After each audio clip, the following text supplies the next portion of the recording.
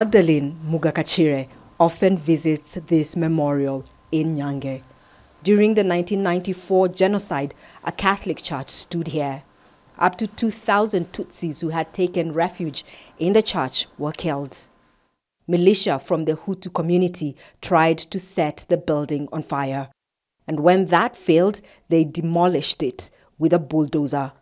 Mugakachire was on her way to the church when the attack happened. Her parents and other relatives were killed. She says Fulgence Kayishema was a well-known police officer in the area. I was concerned when he came to a funeral and refused to allow us to bury our neighbor.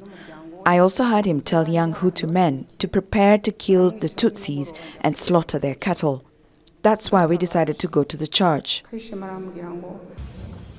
Kayishema was arrested in South Africa after 2 decades on the run.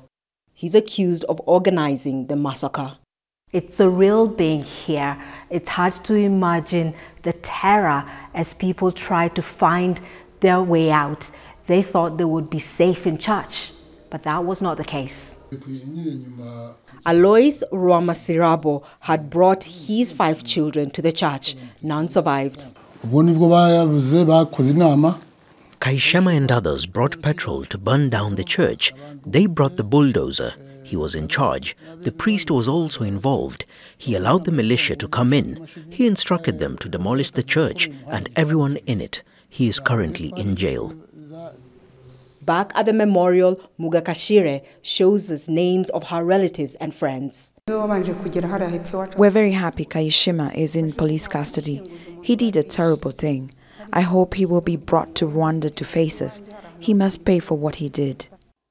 Mugakachire says she survived because her Hutu neighbors hid her in a shallow grave and a pit latrine. Catherine Soy, Al Jazeera, Nyange Genocide Memorial, Rwanda.